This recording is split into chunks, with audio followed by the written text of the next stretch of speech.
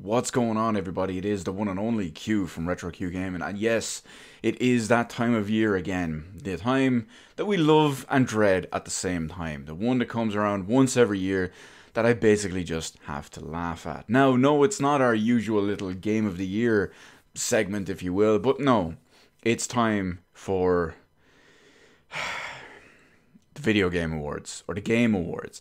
Now, I really dislike the Game Awards, but I find it interesting to talk about because it looks at kind of the state of the industry, if you will, over the last 12 months or so. You might notice as well that typically in these lists, you'll find something that released maybe at the end of maybe November or December of the previous year, because there's a cutoff date based on that. So don't be surprised if we see something on here.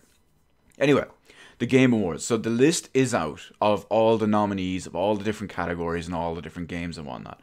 I haven't clicked in, so I don't know anything that's going to be showing up on here. I don't know how many categories there are. I don't know the specifics of them. I don't know what games have been nominated. So we're going to find that out together as we go. Now, real quick, I'll give my quick take and my opinion on them as we go too. But also, I do want to mention one thing, something that a lot of people seem to forget. Unlike stuff like, say, E3 or Gamescom or stuff like that, those are proper industry expos. Now, the Game Awards is not actually a proper legitimate award show. If you don't know, the Game Awards is created as a paid promotional advertising event, so it is literally a paid advertisement for all of these games included, masked with a little bit of community choice and, well, whatever you want to call it in there too. But yes, remember that awful Geoff Keighly, who I cannot fucking stand, he created this whole thing. And again, remember, take everything with a grain of salt that you do see in here, because it is 100% a paid advertisement. Sony, Microsoft, Nintendo, as well as many other top-end publishers are involved behind all of this to promote their own products as an actual product advertisement, basically. So keep all that in mind anyway. Let's go on. We'll look through all the stuff. We'll see what it is. Again, the Shill Awards, you just completely can disregard them, basically, despite me actually making this video. And Geoff Keighly is a paid shill who I cannot stand. Anyway, let's go. Where are we going? Save it to vote now. Nominees. Okay, so let's start. We'll probably have, I don't know, maybe... It doesn't say exactly how many categories. There's probably, I don't know, 30 or 40. So, Game of the Year. So this is our first one, Game of the Year. Now, do we have any more extra stuff? So, overall Game of the Year, as you'd expect, recognizing a game that delivers the absolute best experience across all creative and technical fields. So, games here nominated for Game of the Year include Control, Death Stranding, Resident Evil 2, Sekiro: Shadows Die Twice, Super Smash Bros. Ultimate, and The Outer Worlds. A perfect example, actually, is just as I was mentioning, Smash Bros. Released last December, which was after the cutoff of last year's event. Now, what do I think is going to win here, and what do I think deserves to win here? Well, I'm not going to give my opinion on what I believe deserves to win here, because there may or may not be 0, 1, or more than one game on my Game of the Year list in this. And if there was, or if there wasn't, I don't want to tip my potential hand for all of that. Now, having said that, what do I think will win this? Well, because Geoff Keighly, who runs this entire thing, is a little gay boy with Kojima, well, it's going to be Death Stranding, which I firmly believe probably does not deserve this. Remember, he treated him like he was locked in Guantanamo Bay, not trapped in an office, highly paid, highly respected, for 2 months making a game that he didn't want to make, and in an industry that he didn't want to be in. Boo fucking who, Jeff? Boo fucking who?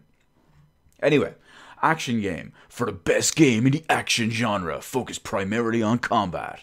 Apex Legends, Astral Chain, Call of Duty Modern Warfare, Devil May Cry 5, which I think also launched last December, Gears 5, and Metro Exodus. Now, I think probably Apex will win this. That's my kind of a leaning on there. What do I think deserves to win this?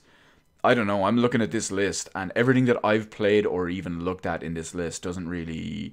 Nothing screams at me, but I think if any of these should win it, it should probably be Modern Warfare, as cliche as that might sound.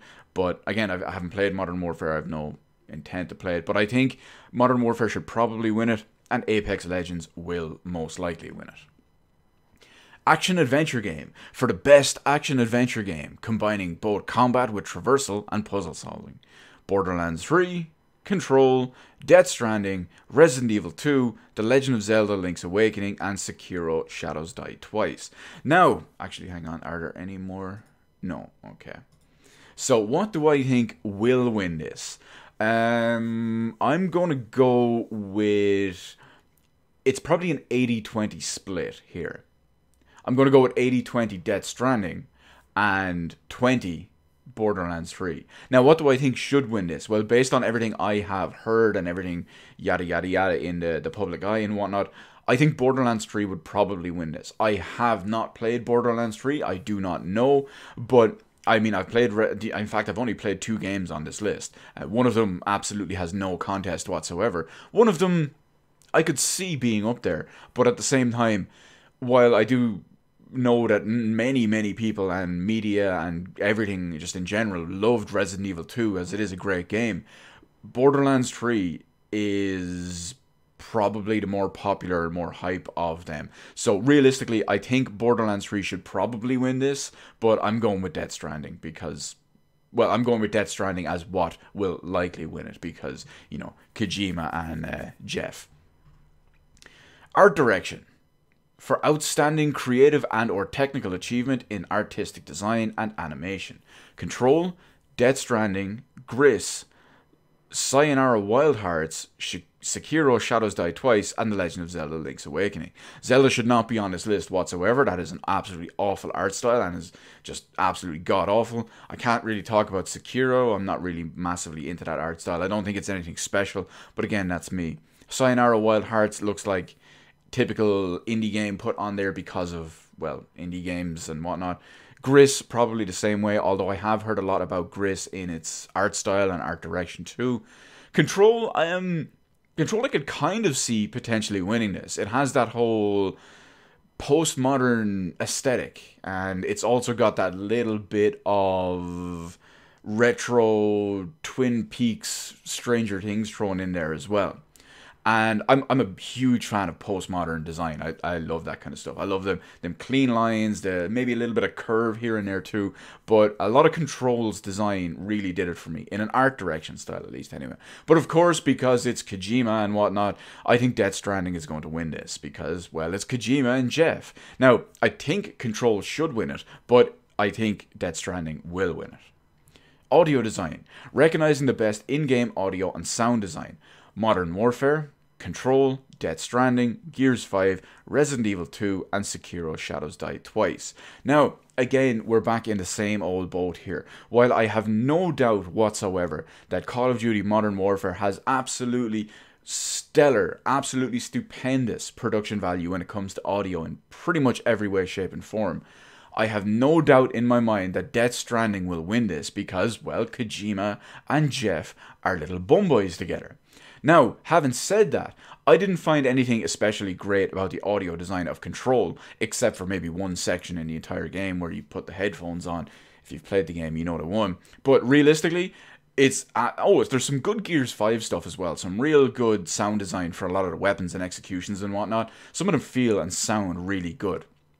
But overall, hands down, from everything I've seen, heard, played out of any of these games this year, Resident Evil 2 deserves to win this without a doubt. But, again, Kojima, so I think Death Stranding is going to win this because it's fucking laughable with this shill show. Community support. Recognizing the game for outstanding community support, transparency, and responsiveness. Apex Legends, Destiny 2, Final Fantasy XIV, Fortnite, Tom Clancy's Rainbow Six Siege. Now, this is a very interesting one to me because, I mean, I say they're recognizing a game for outstanding community support, transparency, responsiveness. It's very hard to judge something like that because of the nature of patches, patch cycles, things that need to be fixed and whatnot. I find that it's very subjective in this way. More subjective than probably any other one in this too. For example, Apex Legends, I believe, has a 2-week patch cycle, or maybe that's Fortnite. I'm not going to go 100% on that one. Destiny 2, I have no idea. I care less than zero about that. But Final Fantasy XIV has roughly a 3.5 to 4 month patch cycle. You do get the occasional little maybe hot fixes here or there after a major patch. But then typically you'll get your patch, your major patch.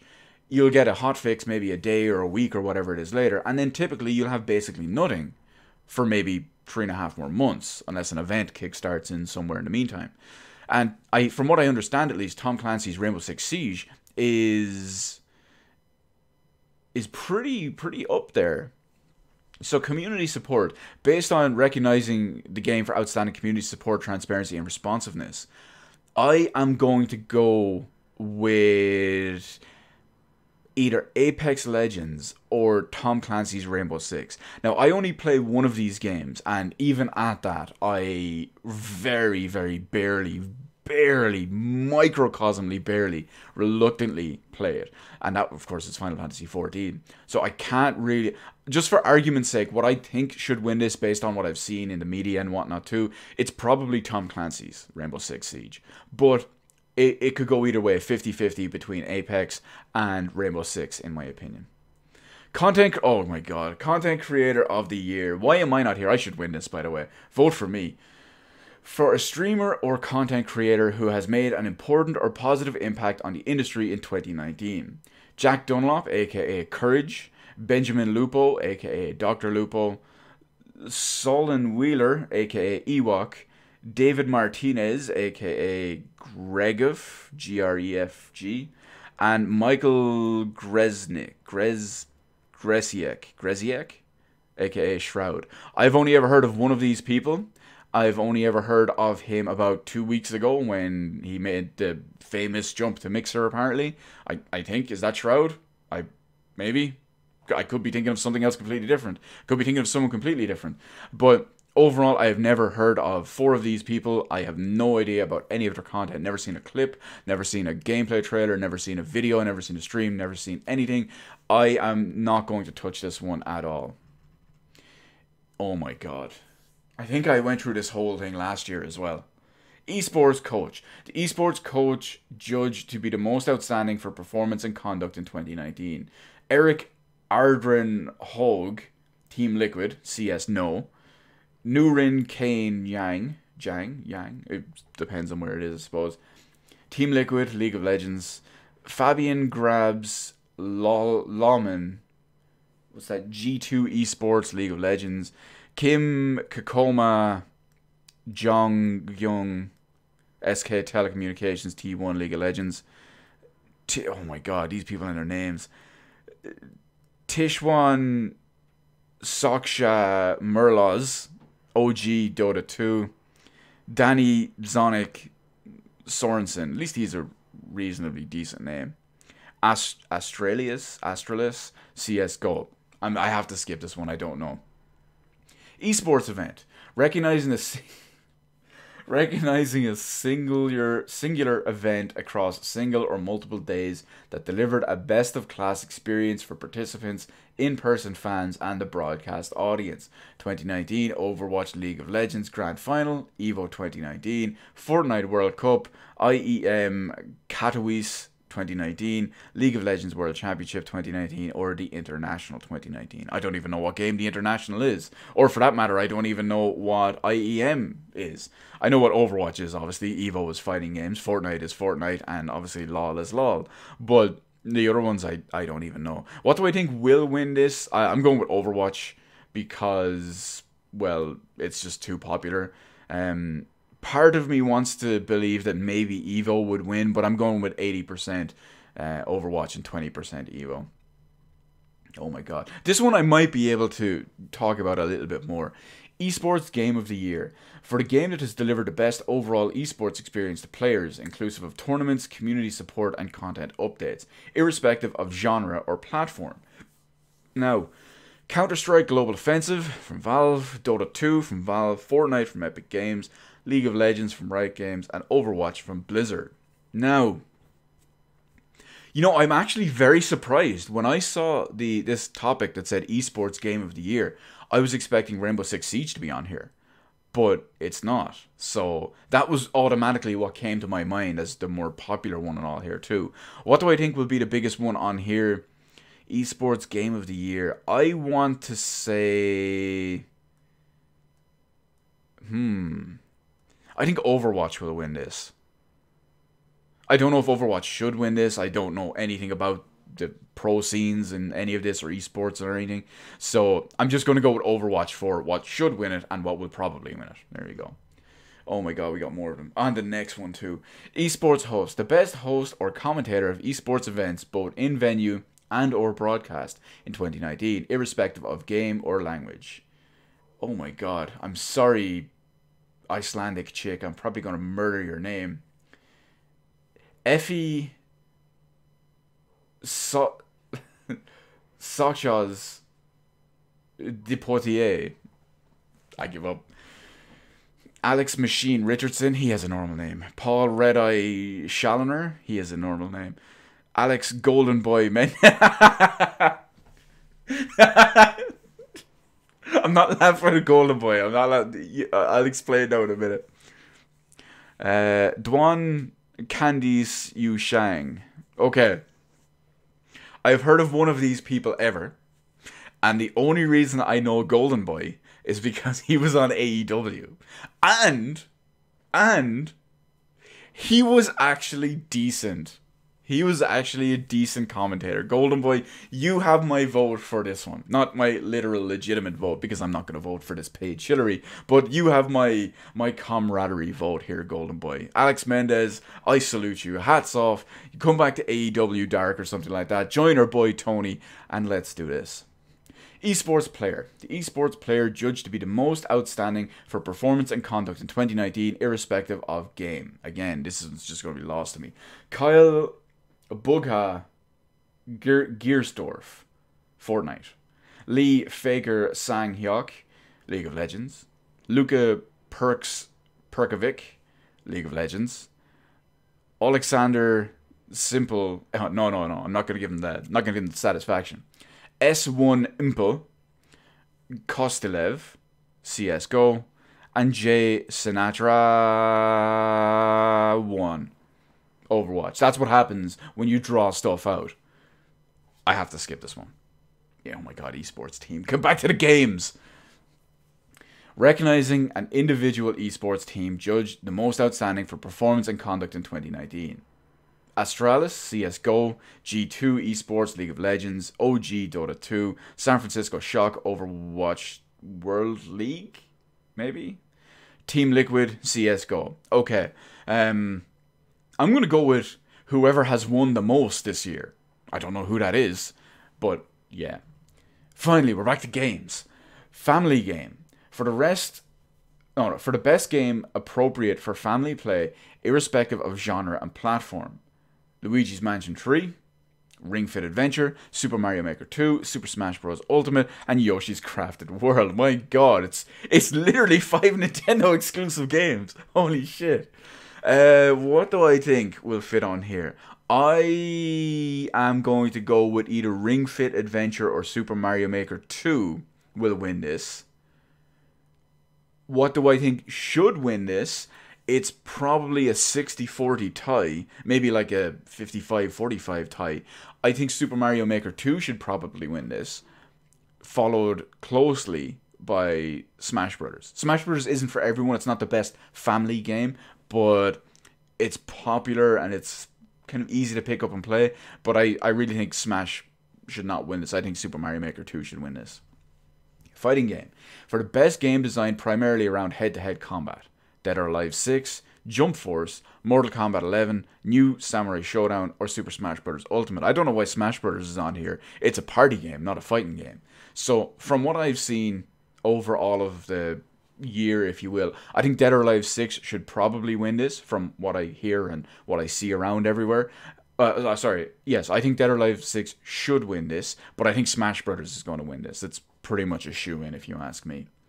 Fresh indie game presented by Subway. Eat fresh indie games every day, all day. Again, paid shillery. Remember, there was a Samsung one and I think some other one up there too. recognizing a new independent studio that released its first game in 2019. Zaum for Disco Elysium, Nomada Studio for Gris, Dead Toast Entertainment for my friend Pedro, Mobius Digital for Outer Wilds, not to be mistaken for Outer Worlds, Mega Crit for Slay the Spire, House for Untitled Goose Game. This is a close one. Now, I haven't played any of these games, but I've heard of many of them, and I've heard about the praise for many of them. I've heard Disco Elysium getting like 10 out of 10, and 5 out of 5 and stuff. Gris is one of those games that's praised for its indiness and its art and whatnot too. My friend Pedro is just supposed to be a really fun game. Outer Wilds, I've only heard 1 or 2 small things about. Never heard of Slay the Spire whatsoever, or Slay the Spire. But I think Untitled Goose Game is probably going to win this.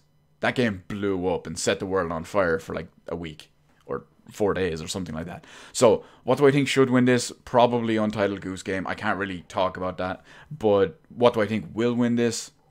Untitled Goose Game.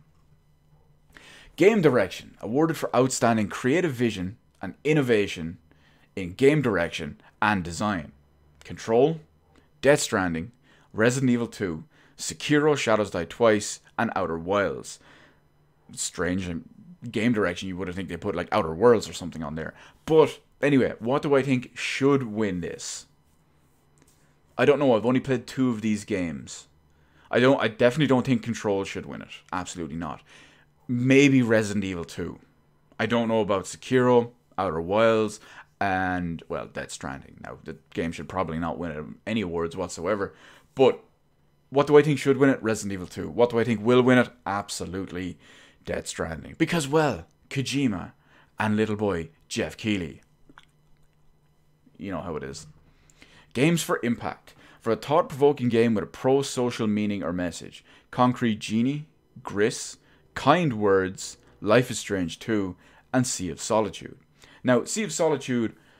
No, why am I saying Sea of Solitude? I don't even know. Is that even out yet, actually? I'm not even sure. It must be if it's on this list. Life is Strange 2. If this was Life is Strange 1, or even Before the Storm, yeah, I could see that. I believe I voted for it, maybe like last year, or the year before, or whatever. I've not voted, but gave my vote of confidence for it. I don't think Life is Strange 2 should win this whatsoever. Maybe I'm just missing it, because I'm playing it episodically as it comes out. And the huge, massive, protracted gap between episodes, it just completely takes me out of the experience. I lose emotional connection to the story. I lose emotional connection to the characters. I forget some of the stuff that happens and whatnot too. And it just takes away from the impact so much. So maybe that's it. I had the benefit and the luck of playing Life is Strange and Before the Storm for 8 days consecutively. So that worked really well. 1 episode a day. Back to back to back to back to back to back to back. Is that it? I think it was. Kind Words, I don't know anything about, but I think Gris is going to win this. Based on what I know about and, you know, the little bit. I think Gris will win this with the possibility of Sea of Solitude also winning this. But I think Gris has a better chance. Independent game. For outstanding creative and technical achievement in a game made outside the traditional publisher system. Baba Is You, Disco Elysium, Katana Zero, Outer Wilds, and Untitled Goose Game. Now, see, it says creative and technical achievement. Define creative. Define a creative achievement. Define a technical achievement. Untitled Goose Game is by no means a technical achievement. Is it creative? Absolutely.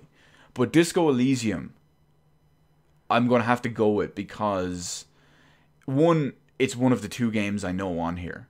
And that's about it. I think Disco Elysium should probably win this from everything I've heard about it. I think Untitled Goose Game will probably win it. Mobile game.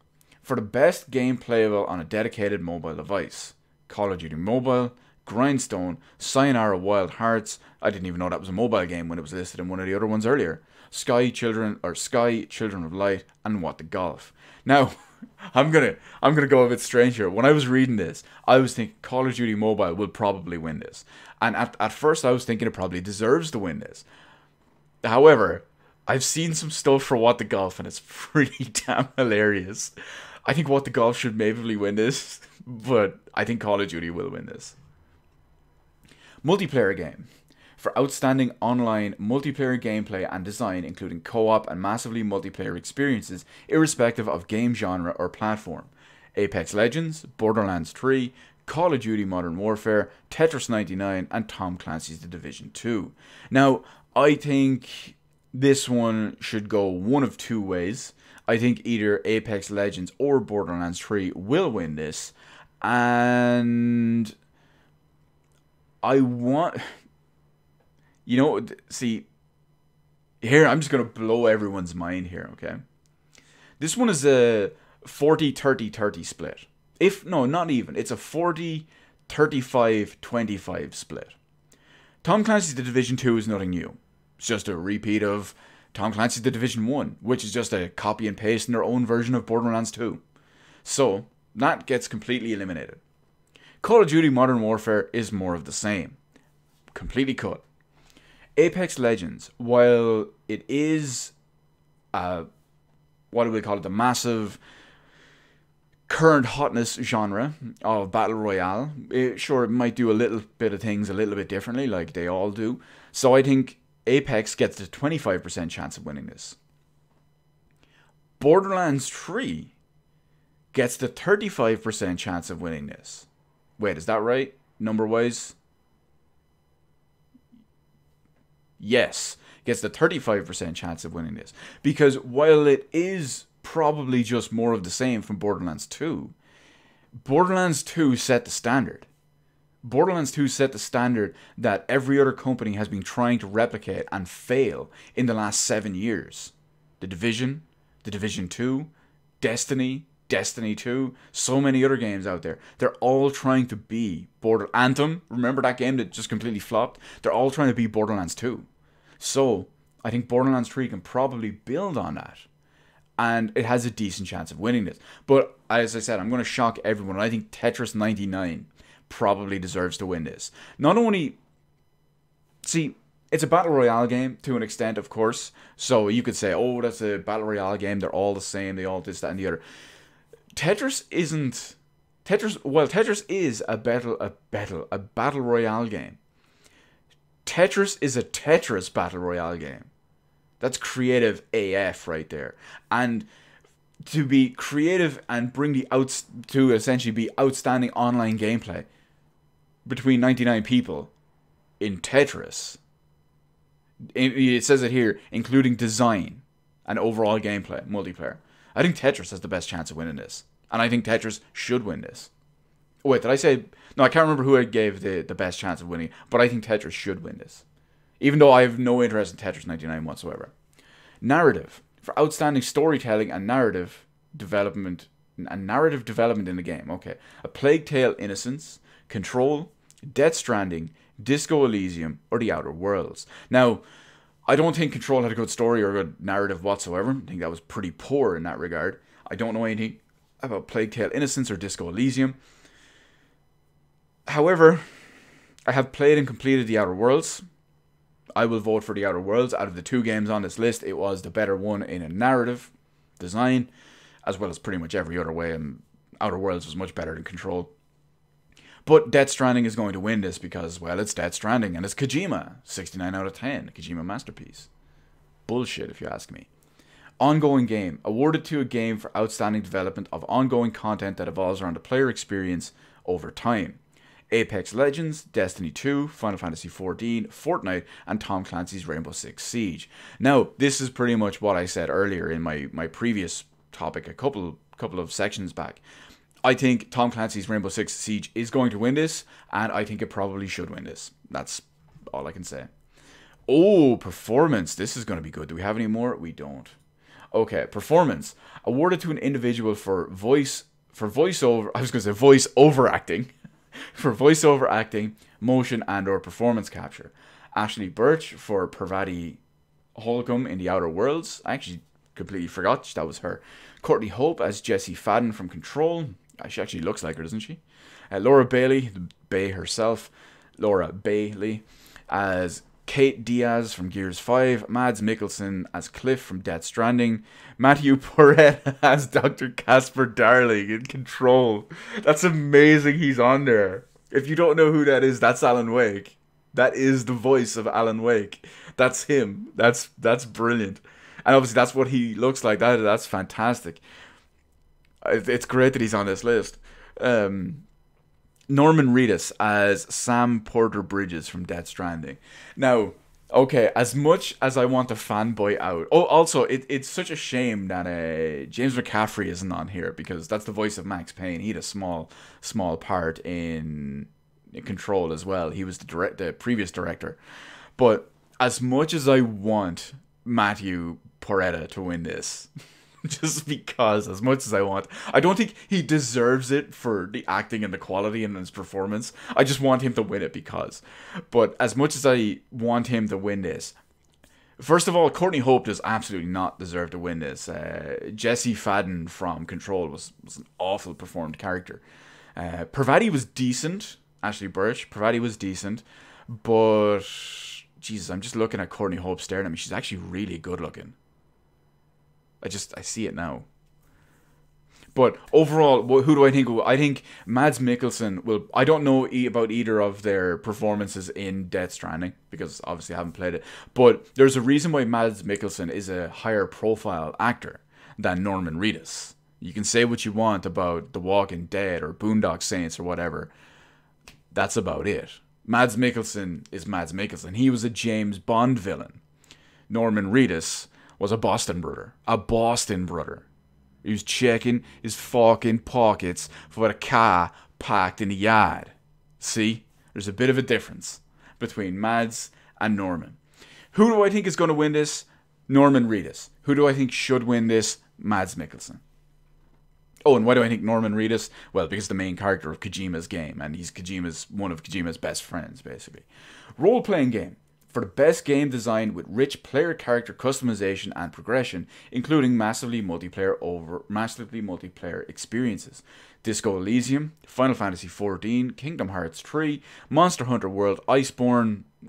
Oh yeah, that did come out actually. Yeah, I was going to say it's not out on PC until January. And The Outer Worlds. Now, from what I understand on this could go one of two ways.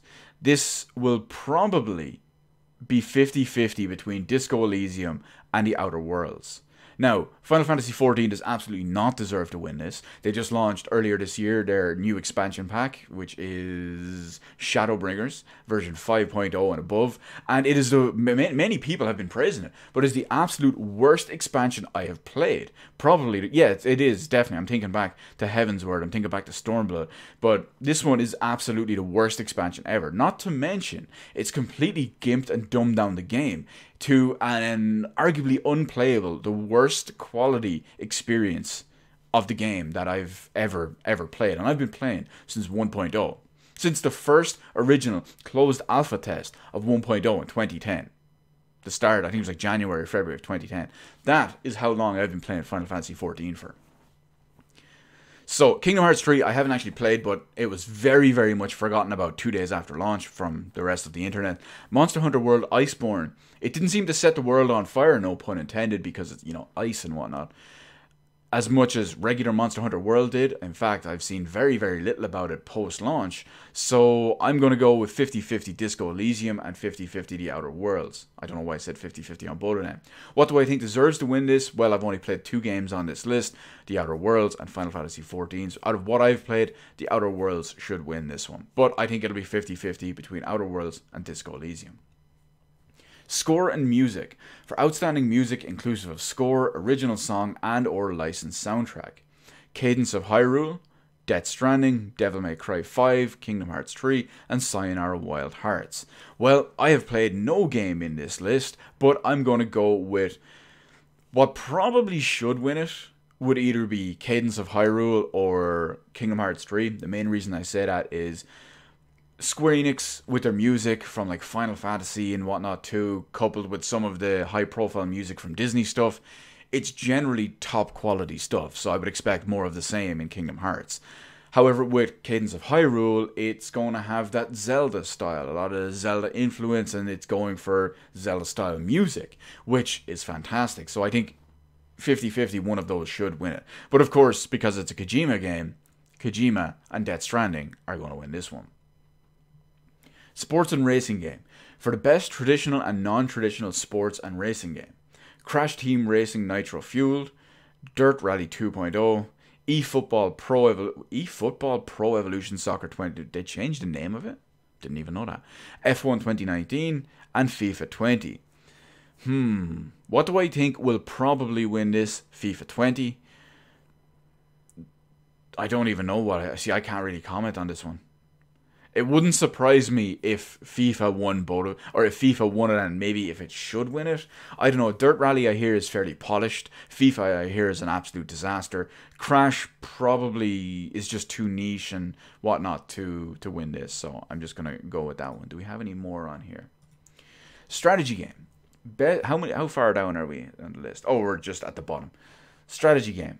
Best game focused on real-time or turn-based strategy gameplay irrespective of platform. Age of Wonders Planetfall, Anno 1800, Fire Emblem Three Houses, Kingdom Hearts, Total War Three Kingdoms, Tropico 6, and Wargroove. Now, I've only played one game on this list. I've been keeping up very closely with another one because I want to play it, but I've just never got around to buying it and doing it. But overall, Fire Emblem is going to have to be my vote because it's the only one I've played on the list. The other one is Wargroove. That's the one I'm looking at and whatnot too. What do I think will win this? Either Fire Emblem or Total War. Total War, I've been in and out of the Total War series since it started, and Total War has always been some of the highest quality strategy games ever made. Not everyone is the masterpiece. Not everyone is the game of the year and whatnot too. Not everyone is the new best thing in strategy, but they're always so very high quality. And yes, some of them have been the top quality, the gold standard for the next few years until something else topples it. So it has a very, very high quality pedigree. But I'm going to go with, I think Fire Emblem should win this, and I think Total War will win this. But Fire Emblem maybe has a good chance. I want to go maybe 75-25 in those ones. VR and AR game. For the best game experience playable in virtual or augmented reality irrespective of platform. Asgard's Wrath, Blood and Truth, Beat Saber, No Man's Sky, or Trover Saves the Universe. Now, I think No Man's Sky will... I don't think No Man's Sky should be put on this list, even though they only added in VR obviously this year, but I don't think No Man's Sky should be on this one.